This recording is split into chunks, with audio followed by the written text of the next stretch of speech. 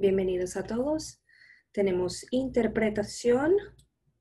El botón se encuentra en la parte inferior de la pantalla. Si hay alguien que no hable el idioma que hablamos en este momento y necesitan ayuda, por favor, aprieten el botón, que es un globo terráqueo, para escuchar la interpretación simultánea. Quiero darles la bienvenida nuevamente. Es nuestra noche de universidades. Bienvenidos al 2020, un año inusual.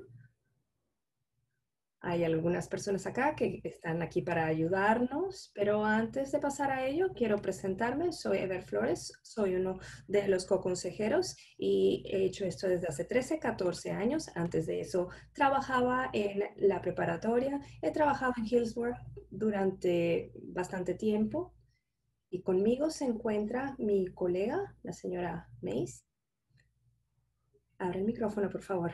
Hola, bienvenidos a todos. Ojalá pudiéramos estar en la cafetería con ustedes, pero ya saben, este año 2020, ya vemos cómo va. Gracias por estar aquí virtualmente. Este es mi quinto año aquí en la preparatoria de Hillsborough y arriba los Sounds. Tenemos una breve presentación para todos. Creo que durará unos 10 minutos con respecto a los distintos sistemas que tenemos en California. Vamos a hacer la lista. Esperemos que José se pueda unir a la reunión o que esté aquí ya con nosotros. Voy a dejar que cada quien se presente en el orden en el que los ven en la pantalla. Hola a todos, soy Amanda Mansfield y soy de Santa Rosa, de la prepa, y soy una de las consejeras allí. José está aquí. No lo veo. No estoy segura de que esté aquí. Voy a enviarle un mensaje a José, que está aquí listado. No tiene un apellido, quizá no sea él, pero le voy a enviar un mensaje. José Padilla es consejero de admisiones de la Universidad de Sonoma State y va a acompañarnos, esperemos, más adelante esta noche. Y también tenemos a Josie Benes. Soy una de las directoras asistentes y me encanta estar aquí. Es la primera vez que estoy aquí y espero que no sea la última. Bienvenida, Josie. Y ya conocieron a al señor Flores.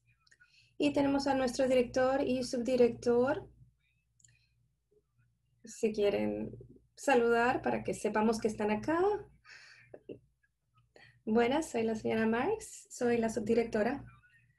Soy el director Bill Halliday. Bienvenidos al evento. Qué bueno que están acá. Para que sepan, cómo vamos a hacer esto es que cada panelista va a presentar sus diapositivas y vamos a pasar de una diapositiva a otra. Pero antes de comenzar a hablar acerca de toda esta información, hay algo que quisiéramos compartir y que todos los estudiantes deberían saber. Normalmente les digo a los alumnos que no se nieguen a la posibilidad de recibir dinero gratuito. Entonces, ¿cómo recibir asistencia financiera para la universidad? Vamos a tener nuestro taller llamado Cash for College, que lo impartirá nuestro encargado de asuntos financieros, que es muy conocedor de este tema. Con ella es con quien consultamos cuando necesitamos hablar de estos temas. Al final del taller, normalmente ella entrega inclusive su teléfono para que ustedes puedan contactarla. Algo muy positivo de parte de ella. El 14 de octubre, si nos pueden acompañar a través de Zoom, el enlace se les enviará por correo electrónico a todos los seniors. Así que por favor, consulten sus correos electrónicos para ver estos enlaces. También va a estar en el sitio web de PLC o también en el sitio web y también allí se encontrarán los enlaces de Zoom. La presentación va a estar en inglés y en español, por supuesto. Si necesitan ayuda para llenar sus solicitudes, vamos a tener 4 talleres distintos para ayudarlos con el proceso de solicitud, así que les pedimos que por favor llenen aunque sea lo mínimo, escriban su nombre, añadan su dirección y esa información básica y acudan a esos talleres con las preguntas que tengan para poder responderlas. Vamos a tener un taller de SSU en algunas semanas y también vamos a tener talleres de UC en noviembre. Si tienen alguna pregunta, por favor, utilicen la función de chat y ya sea el señor Holiday o la señora Max van a responderles para intentar llamar nuestra atención a ver si podemos responder las preguntas porque no podemos monitorear el chat directamente.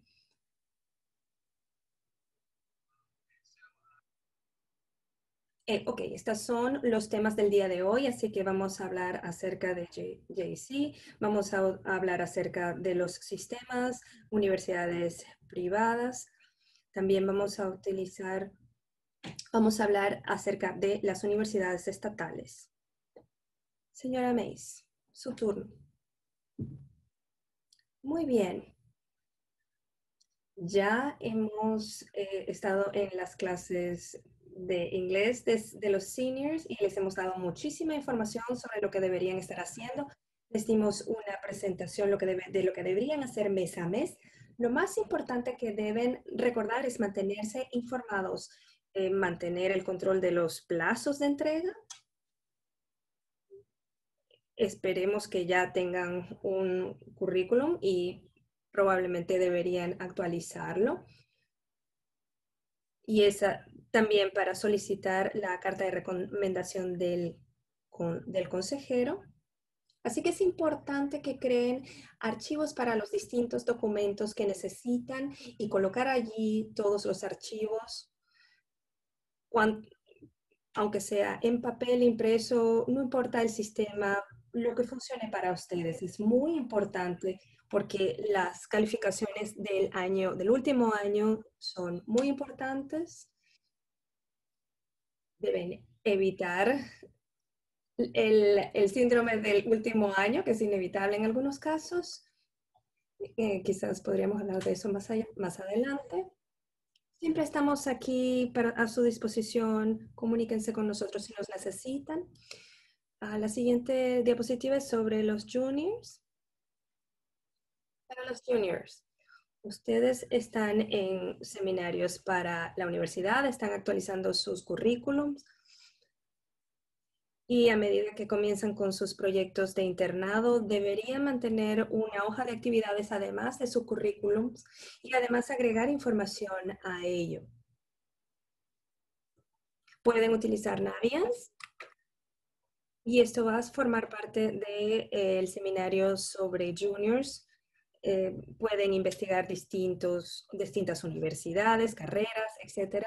Y este es un excelente recurso para que utilicen los estudiantes y para mantenerse al día con respecto a los exámenes, y todo esto se colocará en la página web del consejero.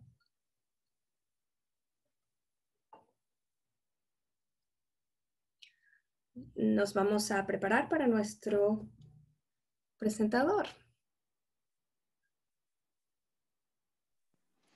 Me llamo Amanda Mansfield. Trabajo en Santa Rosa Junior College. Y bueno, quiero que por favor vean aquí Santa Rosa Junior College. Voy a hacer un repaso general breve de la universidad para los alumnos que estén interesados en asistir. Primero, contamos con 2 instalaciones, el campus que está en Santa Rosa y el que está en Petaluma. Si les gusta un mejor paisaje o algo así, pueden ir allá. En ambas universidades, en ambos campus sí tenemos excelente tecnología, bibliotecas y programas de fácil acceso. Contamos con un centro de capacitación para el público, como en cuanto a tecnología para contrarrestar incendios de emergencia médica. Tenemos un programa de agricultura. En el centro del suroeste tenemos programas de lenguas en línea, no todos los semestres, no solamente en este momento que las personas están en línea, sino en general para brindarle flexibilidad al público. Además, oportunidades de estudiar en otros países. Muchas personas no saben, pero nosotros tenemos programas que rotan o rotativos en Barcelona, Londres y Florencia, así que esa puede ser una oportunidad que ustedes pueden aprovechar si están interesados en participar en uno de estos programas mientras asisten a nuestra universidad. En cuanto a los alumnos de último año, los senior, pues a menudo hablan de estos JC o community colleges, los community colleges, en comparación con una universidad de 4 años. Bueno, nosotros tenemos un grupo atlético, una vida en el campus muy activa, teatro, arte, el departamento de música, un grupo de teatro, de repertorio de verano. Quizá algunos de ustedes han asistido a algunas de las presentaciones, pero además de eso tenemos excelentes profesores que dan clases en diferentes niveles, diferentes universidades, universidades privadas, en universidades de nivel UC, University of California, y tenemos muchos cursos en los cuales hay mucha interacción con los profesores. Así que eso me gustaría enfatizar en cuanto a la vida en nuestra universidad. Ahora, ¿por qué asistir a nuestro JC o nuestra universidad? Es que a menudo cuando uno se gradúa del high school no está listo para decidir cuál va a ser su carrera.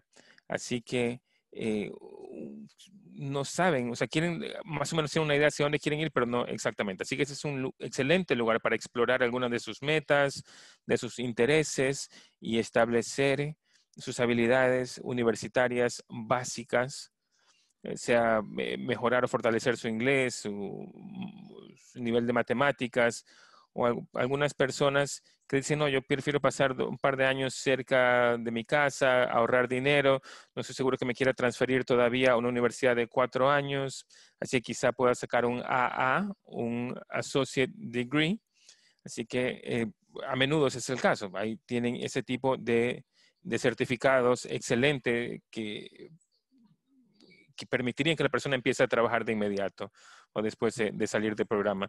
Así que el rango es amplio. Hay personas que a veces los alumnos quieren venir con nosotros a ver qué disfrutan, qué les interesa, ¿no? Y entonces empiezan a tomar unas clases y luego dicen, sí, yo creo que luego quizá me quiera transferir. Y es excelente ver ese progreso que hacen los alumnos, ¿no? Y de nuevo, que llegan sin saber todavía qué desean estudiar a largo plazo.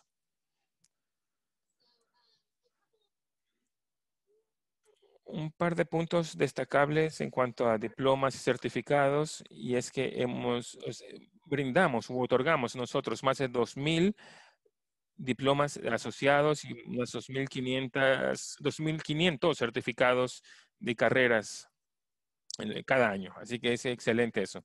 Y casi en 2018, 230 alumnos se transfirieron al sistema UC, 840 a las Cal States. Casi 80% de los solicitantes en las University of California, o sea, en ese sistema los aceptaron, y en el condado de Sonoma aproximadamente un 40% de los graduados de high school que asistieron a la universidad se inscriben en nuestra universidad y están también preparados para transferirse y me refiero aquí que se apuntaron en el otoño. Así que es muy probable que ustedes conozcan a alguien que asistió o que asiste a nuestra universidad. Así que háganles preguntas. Pregúntenles cómo les ha ido. Somos sin duda un excelente recurso para los alumnos de high school o de preparatoria en nuestra localidad. En cuanto al centro de transferencias con el que contamos, En el par de años que estarían ustedes aquí, trabajarían en clases de educación general, que es lo que generalmente hacen o toman los alumnos en una universidad regular. Así que son clases generales, tales como inglés, matemáticas, ciencias, historia, entre otras. Y trabajamos también en preparación hacia su carrera, la carrera que decidan luego. Entonces, están tomando clases que van acumulando de una vez en preparación para transferirse, ¿no? Antes de hacer el salto. Muchos, antes de seguir su carrera, empiezan primero en un community college. Entonces, siempre está la pregunta en cuanto a ir directamente a una universidad de 4 años, pues aquí pueden tomar algunas clases. Bueno, aquí les comparto algunos porcentajes en cuanto al tipo de programas con los que contamos para nuestros alumnos. En cuanto a los servicios para los alumnos, nos conectamos bastante bien con nuestros estudiantes, con los alumnos, ayudarles a que se sientan como parte de la universidad, para que se sientan cómodos navegando el sistema universitario aquí. Tenemos un centro de trabajos, de pasantías, y quizá puedan ir allí para ver si determinado campo es el mejor para ellos, o para hacer preguntas en cuanto a opciones que puedan tener. Un centro de transferencias excelente, con ciertas universidades en mente, con las que se trabaja muy de cerca, además de ir a que les ayuden a llenar los currículum vitae. Tenemos servicios para alumnos indocumentados que quieren estudiar con nosotros. Voy a hablar sobre eso más luego. Hay centros para alumnos con discapacidades, si tienen un IEP, por ejemplo, está el centro de salud y consejería. De nuevo hay apoyo académico, la biblioteca, un centro de tutoría, para recibir asistencia de escritura, tanto en grupo como individual, en ambos campuses. Algo muy bueno acerca de este sistema en JC, Junior College, es que son clases más pequeñas con más interacción con los profesores. Si desean trabajar con una comunidad que les brinda más apoyo, con ayuda para hacer una mejor transición a otra universidad, una universidad de 4 años, o alumnos que están en situaciones similares, y consejeros también que pueden ayudar, así que les brindamos ese tipo de asistencia. En realidad lo que queremos hacer es asegurarnos que los alumnos se sientan bienvenidos. Tenemos el centro de bienvenida que funciona aquí, perdón, en nuestro campus, y pueden contactarlos. Ellos les ayudan con el proceso de solicitud a la universidad, lo que necesitan, ayuda con la ayuda financiera, el proceso de inscripción en las clases. Así que la idea es ayudarlos a que empiecen con el pie derecho. En cuanto a inscribirse de manera dual, pues quizá ustedes ya saben que pueden tomar clases en la universidad mientras están asistiendo al high school, clases universitarias, y no las tienen que pagar. Eso son clases gratuitas, si se quiere. Reciben ustedes créditos estudiantiles, así que los incito a que tomen ese tipo de clases, hablen con sus consejeros en el high school o su preparatoria. Entonces, el próximo verano empiezan las clases, así que pueden empezar a llenar la documentación, así que llenen eh, el formulario. Van a ir luego a una orientación que les va a ayudar a que hagan mejor esa transición. Van a hablar con un consejero o consejera que les ayude a planificar cómo van a hacer esto de aquí, con miras que tengan un buen primer semestre aquí en nuestra universidad. Quiero enfatizar que cuesta $46 por unidad para los residentes de California, que es excelente el costo, y a menudo los libros cuestan más que la matrícula en sí. Va a haber un taller también en sus high schools acerca de que les van a brindar esta información, y a menudo también talleres de ayuda financiera, y les van a enseñar allí cómo no tienen que pagar por estas solicitudes. Así que ayuda financiera, tienen que llenar el formulario FAFSA, que generalmente tienen que entregarlo el 1 de octubre en el semestre del otoño. Así que la diferencia entre high school y college, Santa Rosa Junior College no solamente es un campus precioso, pero es una universidad de verdad, y las expectativas son esas.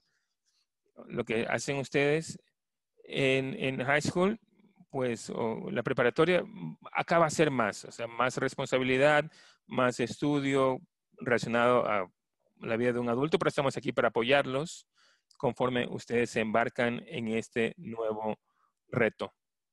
Aquí comparto unas páginas web, así que visítenlas, comuníquense con su consejero en caso que quieran planificar más información. Muchas gracias por invitarme aquí hoy. Voy a dejar de compartir mi pantalla ahora. Gracias, Amanda. A continuación, quiero recordar a nuestros panelistas que tenemos un límite de 10 minutos para cada uno, y muchísimas gracias por llevar control del tiempo. La sesión de preguntas y respuestas es al final, y el señor Holiday y la señora Marx están monitoreando el chat. Ahora tenemos a José Padilla. Hola a todos, gracias por darme la bienvenida. Voy a compartir mi pantalla y voy a comenzar a hablar un poco acerca del sistema SSU y quiénes somos.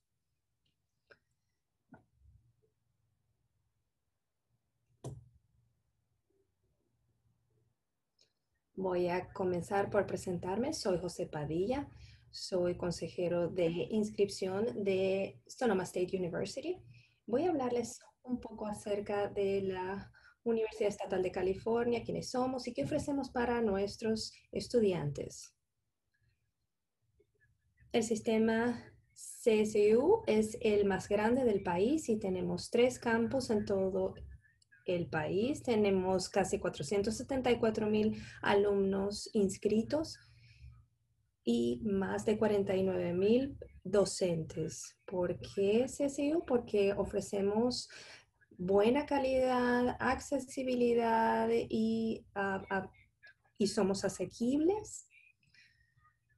Son específicos y se basan en la población estudiantil y los programas. Tenemos gente desde San Diego hasta más al norte. Tenemos distintas opciones en función de lo que desean. La playa, el sur de California. Tenemos excelentes instituciones allí. Si desean experimentar el área al aire libre, Sonoma, tenemos buenas opciones para eso. Una experiencia más citadina en San José o en San Francisco serían esos campus. También tenemos más de 1,800 licenciaturas y programas de masterado en más de 300 materias para que ustedes elijan. En cuanto a los campus de CSU en el área de la Bahía, estos serían sus campus en Monterrey, Maritime, East Bay, Sonoma, San Francisco y San José. Todos tienen una amplia gama de alumnos. Cada una de las universidades van desde lo más pequeño a lo más grande en función de la población estudiantil. Algunos de los beneficios y las contribuciones del sistema CSU, por supuesto, somos el sistema universitario de 4 años más grande del país. El 95% de los alumnos provienen de California, el 88% son egresados de escuelas públicas, el 92% son nuevas transferencias de universidades, community colleges de California. Somos uno de los primeros productores de licenciados en el estado de California. Impulsamos la economía de California en distintos rubros: agricultura, información. También somos la fuente de la mayor cantidad de educadores docentes y tenemos más de 3 millones de egresados. Y por supuesto también hemos implementado nuestra iniciativa de aumentar la cantidad de graduados para 2025 para mejorar las oportunidades y los logros de los estudiantes. ¿Qué pueden estudiar en el sistema CSU? Tenemos una gran variedad de títulos, desde enfermería, hospitalidad, ciencias biológicas, aviación. Ustedes se lo imaginan, nosotros lo tenemos en alguno de nuestros campus. Entonces, eso es uno de los aspectos que nos hace únicos. También ofrecemos una licenciatura en la que es una experiencia práctica, no es sencillamente sentarse y recibir charlas, sino aprender eh, las nuevas tecnologías y todo aquello que está impulsando el cambio en esta década. En cuanto a las generalidades con respecto a las inscripciones, la elegibilidad para el primer año, lo primero es que tienen que haberse graduado de la preparatoria, tienen que haber completado 15 unidades, 15 créditos con una calificación. En cuanto a los cursos que ofrecemos o que estamos buscando, estos son los requisitos mínimos.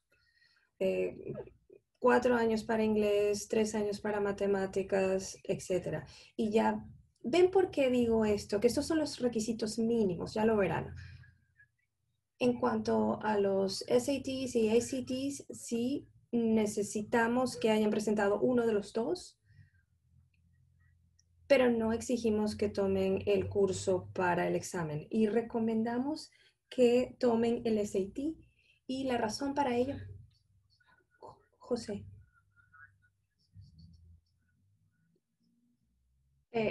Entiendo que el CSU ya no requiere los SAT. No, esto es solamente para los senior. Para los otros estudiantes no hemos tomado todavía una decisión con respecto a los juniors. Sí, hemos tomado una decisión con respecto a los senior, pero todavía no para los junior. Y más adelante voy a hablar un poco sobre eso. Con respecto al índice de elegibilidad, esta es la fórmula para calcularlo. Ahora, debido a la COVID-19, hemos hecho algunos cambios a la política de inscripción. Lo primero son las calificaciones. Si algún alumno tomó cursos durante años anteriores y pudo pasarlos y cumplió con los requisitos AG, entonces todos las demás materias deben haber recibido una calificación de C menos o más. Y las calificaciones o las notas de haber aprobado no se incluirán en el cálculo del GPA de la prepa. Esto con respecto a los campus de CSU. En este momento, si se están presentando solicitudes para uno de estos campus, tienen que haber tenido un título de high school, de preparatoria. Tienen que haber seguido el patrón que describí de AG. Y también se toma en cuenta el GPA y el GPA. Y lo mínimo es el 2.5. Y por supuesto, también se van a tomar en cuenta otros criterios con respecto a si han hecho actividades extracurriculares o si trabajan. Cada uno de los campus va a determinar si cumplen con los requisitos mínimos o qué más necesitan a la hora de presentar una inscripción. Con respecto a transferencias, es un poco distinto. Se necesitan 60 créditos de semestre y por supuesto tener una buena situación con la institución, pero debido a la COVID-19 también se exigen que se cumplan con la norma de las 4. Pueden El periodo para presentar las solicitudes se ha extendido del 1 de octubre al 30 de noviembre. Existe un costo por solicitud. Y cuando les hablaba con respecto a los requisitos mínimos, tenemos algunos campus que han sufrido impactos y algunos alumnos que han hecho 4 años de matemáticas, 3 o 4 años de cursos de ciencias y se están intentando solicitar para entrar en uno de los campus que han sido impactados. En el caso de los campus que no han sufrido impactos, los alumnos tienen que cumplir con los requisitos mínimos si no están solicitando para un programa impactado. Y estos son todos los campuses que han sufrido impactos y que tienen distintos requisitos para el ingreso. El costo promedio. Esto es el costo promedio entre una universidad como Sonoma State, Cal Poly de San Luis Obispo, simplemente para darles una idea de los costos de cada universidad con respecto a matrícula y los demás gastos. Se te queda un minuto. Ok. Ok, en cuanto a recursos, la preparación es clave. Exploren el campus, familiarícense con en los que quieran entrar, cuáles son los requisitos, qué tipos de licenciaturas ofrecen. Vayan a los talleres Cash for College y luego presenta sus solicitudes temprano. Esto es clave. Y recuerden que cuando lo hagan y los admitan, también la admisión está condicionada. Pero no esperen hasta el año senior, porque entonces podríamos reenviarles la solicitud y entonces van a tardar más tiempo para cumplir con los requisitos de la admisión. Sí, la mejor forma sería consultar estos recursos. Y más allá de ello, si tienen alguna pregunta, aquí está mi información de contacto. Pueden comunicarse conmigo en cualquier momento y muchísimas gracias. Gracias, José. Solo para aclarar. No necesitamos sus SATs, o ACTs, no se preocupen, así que no me manden un montón de correos electrónicos preocupados al respecto. Y ahora tenemos un representante que generalmente es Donna Rahman. Ella es encargada de admisiones en UC Berkeley, pero lamentablemente no nos puede acompañar el día de hoy. Se disculpó, así que nosotros vamos a hacer la presentación por ella.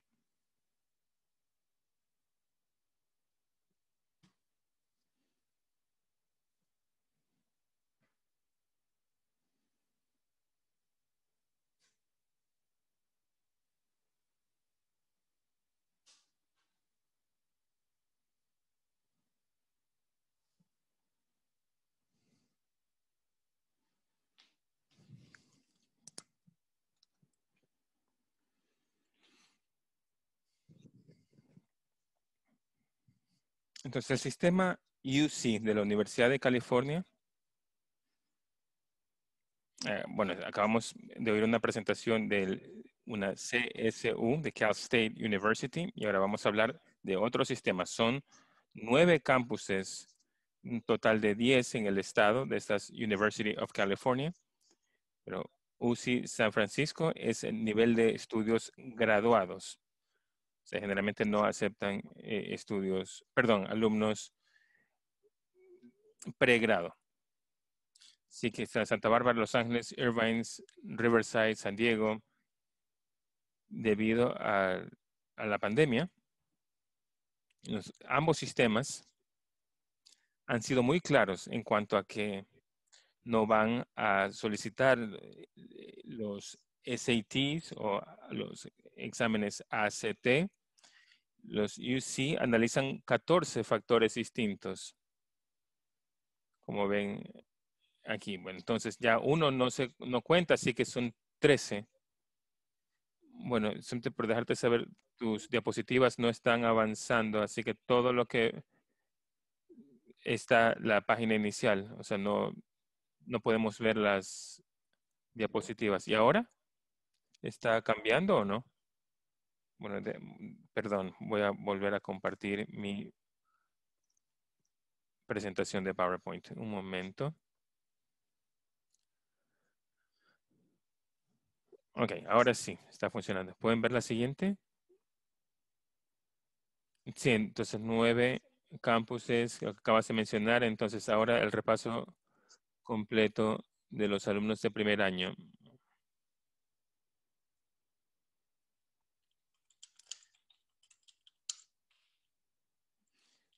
Así que eso es lo que las universidades UC buscan. Como ven, las calificaciones de los exámenes, eso lo hemos tachado porque este año, debido a la pandemia, no se está utilizando. Quizá puede ser para el próximo año, pero los seniors en este momento no necesitan tomar o entregar los resultados de sus SAT o ACT o SAT o ACT para este año. Entonces, este repaso es completo, es integral.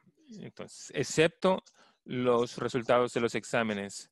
Entonces, pero si los han tomado, sí, o sea, si ya los tomaron, es como un valor agregado, si se quiere, que algunas universidades los pueden aceptar o analizar, pero no lo van a tomar como un requisito académico porque la idea es ser equitativos en ese sentido, ¿no? Porque no todos tuvieron que tomarlo en esta ocasión. Lo otro que también es importante en cuanto a las UCI son las entrevistas. Quizás se pregunten, señor Flores, pero ellos no hacen entrevistas. No, sí, ellos sí los entrevistan. Les hacen preguntas, 8 preguntas, de las cuales ustedes escogen 4. Y yo creo que eso lo decimos año tras año y uno o dos alumnos hacen exactamente lo que les decimos que no hagan, que es escribir un ensayo completo, un poema. Así que es una oportunidad que se pierden de mostrar su vida, lo que han hecho. O sea, hay espacio muy limitado para hablar sobre ustedes. Este es exactamente lo que las universidades UC desean, ¿no? Ellos quieren saber más de ustedes, no de sus padres, de sus abuelos, sino de ustedes como personas en el contexto de su comunidad, de sus escuelas. Creo que ya contesté estas preguntas. O sea, ellos lo que quieren es aprender o saber más de ustedes una vez que hayan respondido esas preguntas. Y claro,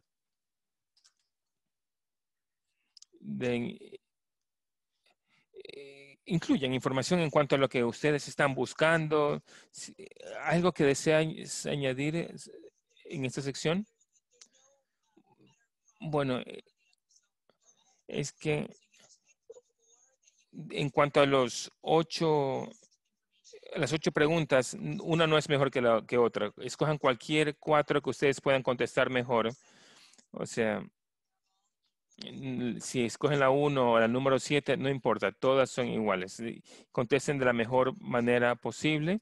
Recuerden que esa es una oportunidad de mostrar quiénes son, es una buena oportunidad de mostrar lo positivo en detalle, quiénes son ustedes. Y como se dice en la diapositiva, cada una de estas es uno de los 14 o 13 factores que se analizan. Bueno, vamos a contar con la presencia de algunas universidades UC aquí en Hillsborough y va a haber yo tomé un taller con ellos en cuanto a lo que están buscando, tomé bastantes apuntes al respecto en cuanto a qué esperan en las respuestas a estas preguntas, y lo que ellos quieren escucharlos es a ustedes, lo que ustedes quieren o necesitan contar.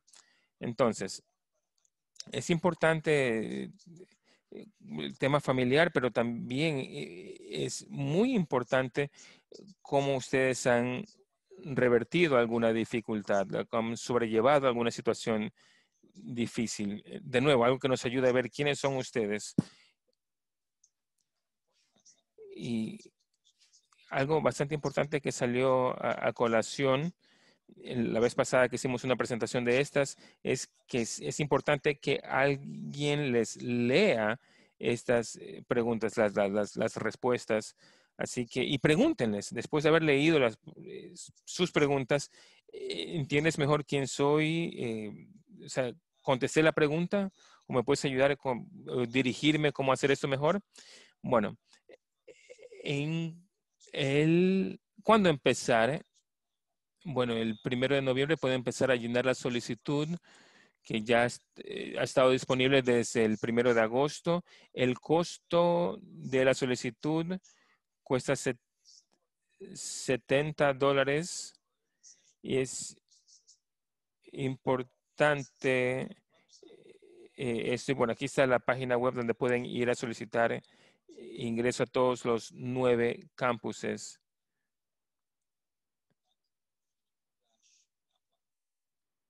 Bueno, esa es la página que se encuentra allí. Y esa es la última diapositiva que tengo relacionado a las universidades UC. Ahora tenemos nuestras instituciones privadas. Vamos a hablar un poco acerca de USF, cómo solicitar a las instituciones privadas en general. Josie, hola, gracias por recibirme hoy. Creo que con la Universidad de San Francisco lo más importante que deben tomar en cuenta es que es su opción universitaria y hay 3 aspectos clave. Lo primero es que somos una universidad jesuita y promovemos estos valores. Brindamos educación no solamente académica, sino también ética y social. Creemos en la justicia social y este es un elemento clave de la formación que reciben en USF. Tenemos unos 7,000 alumnos de pregrados y hay 3 aspectos en los que deben trabajar como alumnos universitarios. Lo primero es, por supuesto, graduarse, tener su título. Lo segundo es crear su red. Puede incluir a su familia, los docentes, también a sus compañeros, porque debido al tamaño de la universidad tenemos clases pequeñas. Normalmente la proporción de alumnos por docente es 23 y ninguna de nuestras clases las enseñan asistentes, sino docentes titulados. Lo tercero es nuestra ubicación. Entonces, lo tercero en lo que deberían estar trabajando es la experiencia, hacer pasantías para conocer el campo en el que van a trabajar. Esto es importante porque esta experiencia también los convierte en únicos al momento de convertirse en egresados de la universidad y son aspectos en los que deben trabajar como alumnos universitarios. ¿Cómo convertirse en alumno de USF? Muchas de las universidades privadas utilizan solicitudes comunes que comprenden 2 secciones de redacción. Lo segundo es algo específico de esa universidad. Cuando van a escribir o redactar esa segunda solicitud, deben tomar en cuenta la pregunta que les están haciendo. En la Universidad de San Francisco queremos saber qué esperan obtener de nosotros y qué creen ustedes que pueden contribuir a nuestra comunidad universitaria. A menudo leo solicitudes y a veces veo que los alumnos mencionan otras universidades en aquellos ensayos que nos presentan a nosotros. Por favor, revisen muy bien esos ensayos. Si van a utilizar un ensayo muy similar para otras universidades, por favor tengan esto en cuenta, sean sensibles y háganlos y revísenlos bien. University of San Francisco, desde 2009, ha aumentado su nivel de rigurosidad. Sabemos que muchas veces las calificaciones no necesariamente lo son todo. Si quizá ustedes no tienen buenos resultados en las pruebas, entonces esto no necesariamente va a tener incidencia sobre la decisión de la admisión. También las cartas de recomendación son opcionales. Si las tienen, entonces por supuesto envíennoslas. Si tienen dificultades para obtenerlas, entonces no es necesario que las presenten. Sabemos que este año, como sabemos, es muy inusual. Entonces quizás no tengan acceso sencillo a sus profesores o a sus consejeros para recibir esas cartas de recomendación. Si no las tienen, no importa. Y esto no va a afectar la decisión con respecto a las admisiones. Con respecto a las notas, no hay un GPA mínimo para que puedan presentar su solicitud. Queremos eliminar la máxima cantidad de barreras posibles para que puedan presentar su solicitud. Si tenemos formas de... La tercera o cuarta pregunta de la solicitud indica si ustedes califican para que se exima la tarifa, el costo de la aplicación. Si cumplen con este requisito, se exime, si no, no. Cuando van a presentar su solicitud a la universidad, sí tenemos periodos para tomar decisiones tempranas y esto es el 1 de noviembre. La mayoría de los alumnos que presentan en este periodo son aquellos que desean saber desde temprano si van a ser recibidos para poder tomar decisiones. Si son aprobados, entonces es como si estuvieran haciendo un contrato y diciendo que sí, efectivamente se van a presentar en el otoño. Enviamos las decisiones por correo antes de que lleguen las vacaciones de invierno, normalmente a mediados de diciembre. La mayoría de nuestros alumnos presentan su solicitud por vía normal y el plazo para esto es el 15 de enero. Si presentan esta solicitud, la decisión se recibe a mediados de marzo por correo. En algún momento en abril es cuando se entregan los paquetes de ayuda financiera de University of San Francisco, donde les dicen cuáles son los recursos federales que tienen a su disposición, así como también los estatales, y qué recursos institucionales también tienen a su disposición, y hablaremos de esto más adelante. La fecha límite para presentar el depósito es el 1 de mayo y allí es donde toman la decisión de dónde van a estudiar en el otoño. Estas son la matrícula y las tarifas actualmente de University of San Francisco. Que esto no les impida presentar una solicitud, porque pueden recibir el paquete de ayuda financiera y algunas personas, el promedio de ayuda financiera es $36,000 y también existen ayudas por mérito de hasta de más de $18,000. La Universidad de San Francisco recalcula el GPA de cada alumno que presenta su solicitud y esto lo hacemos basado en distintas materias, así como también clases avanzadas que han tomado. Estas son ponderadas, así que les dan algo de ventaja y este cálculo es lo que se utiliza para el GPA y basándose en eso es que reciben ayuda.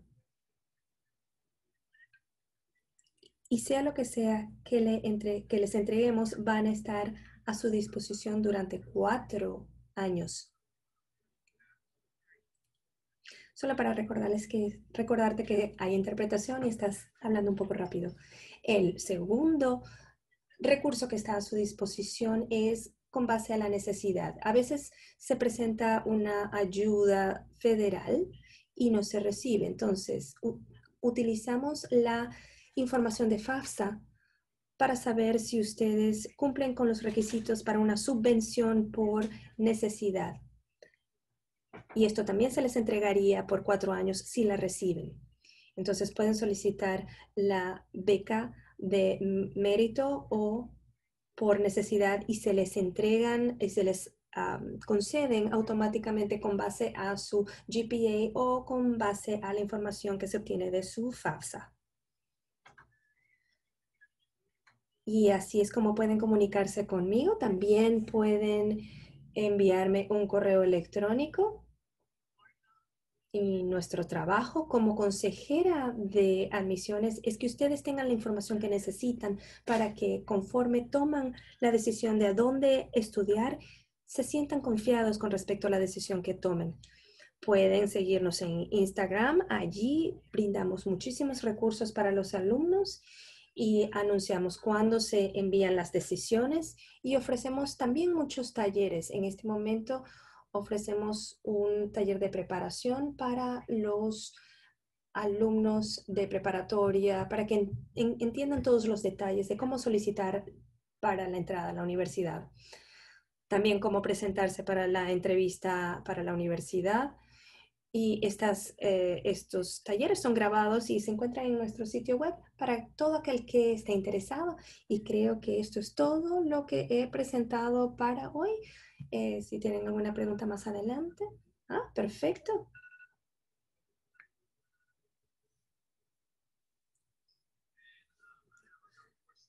Y tengo un par de diapositivas más para mostrarles. Si me dan un momento, por favor.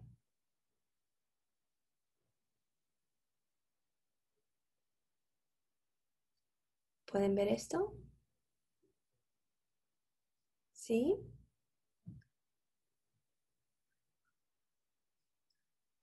Estas son las opciones para universidades privadas. Y tenemos tantas porque tenemos distintas oportunidades para presentar su solicitud a distintas universidades privadas. Que el precio no los asuste porque muchos brindan asistencia institucional para asistir con este precio. Avance a la siguiente. Sí, gracias. Aquí en California y en todo el estado y en universidades y en USF. Esta es Common App, es una forma de presentar las solicitudes y todo eso lo pueden hacer una sola solicitud y enviarla a muchísimas universidades, en Mary's College, a Stanford, a Harvard, muchísimas instituciones y todo ello en una sola solicitud. La admisión, como mencionó Josie, varía de una institución a otra. Hay decisiones tempranas, también plazos tempranos y que deben tomar en cuenta. Algunas universidades privadas podrían tener periodos continuos de solicitud y pueden presentar durante todo el año. Así que si en realidad quieren presentar en alguna de las principales universidades, tienen procesos de solicitud continuo. Sí, hacen revisiones integrales, no solamente las calificaciones. Algunas solicitan cartas de recomendaciones de los profesores, les piden que redacten ensayos. En algunos casos hasta los entrevistan. Yo les sugiero que vean la presentación de Josie de cómo presentarse durante una entrevista porque tienen muy buena información. Somos una universidad Navians que está unida a Common App. Así que pueden entrar en Navians y vincular esas dos cuentas. Si no saben cómo hacerlo, hagan una cita con el consejero de la universidad para saber cómo empezar.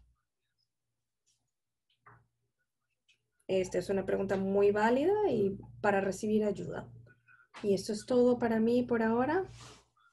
Si tienen alguna pregunta más sobre universidades privadas. Y a continuación, tenemos instituciones fuera del Estado. Bien, gracias. Hay universidades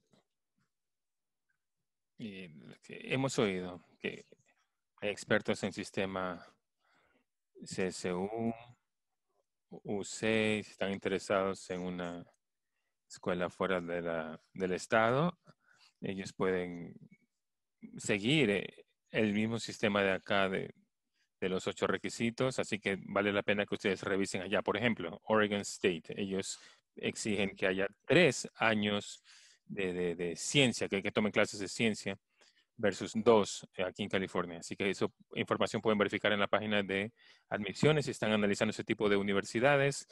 El costo puede ser bastante alto, pero hay un programa que se llama WUI, Western Undergraduate Exchange, y es que si van a ir a una universidad pública fuera del estado y esa universidad está en esa lista, o sea, si participan en ese programa, así que pueden, pueden recibir para pagar 150% del costo. Si, por ejemplo, son 15,000, ustedes pagarían 10,000.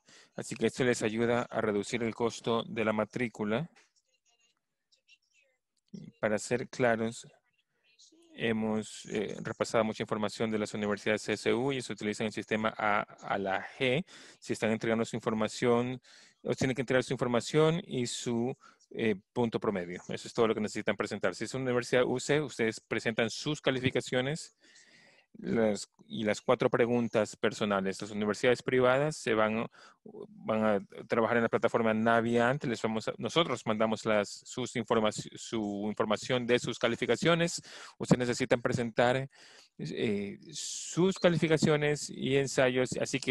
Y en cuanto a las universidades fuera del estado, esto varía. Así que tienen que trabajar con su consejero para analizar las diferentes formas en las que funcionan estos sistemas.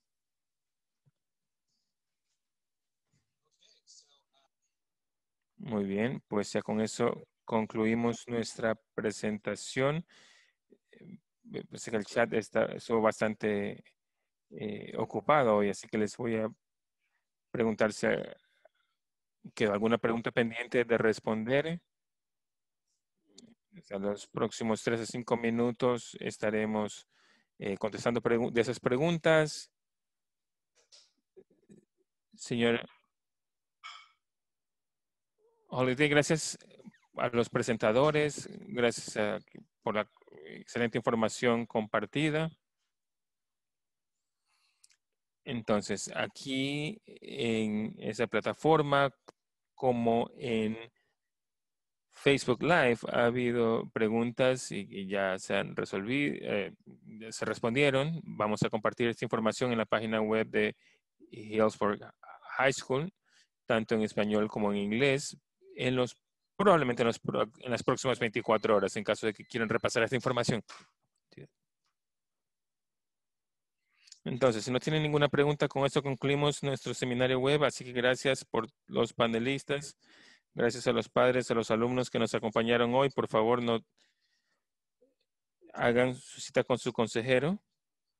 A los que son juniors, por favor, vigilen sus calificaciones.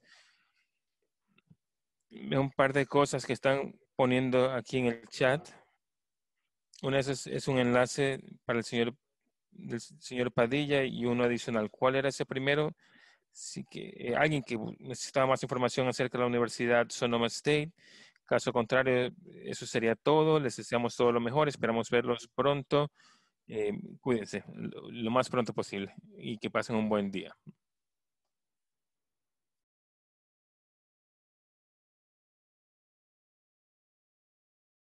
Gracias a todos. Voy a concluir la llamada. Gracias a Daniela, gracias a Daniel. Les agradecemos la interpretación. Gracias a los intérpretes. Muchas gracias, Daniela. Daniel, yo sé que hablo rápido, así que ese mensaje fue por mí. Gracias. Perdón.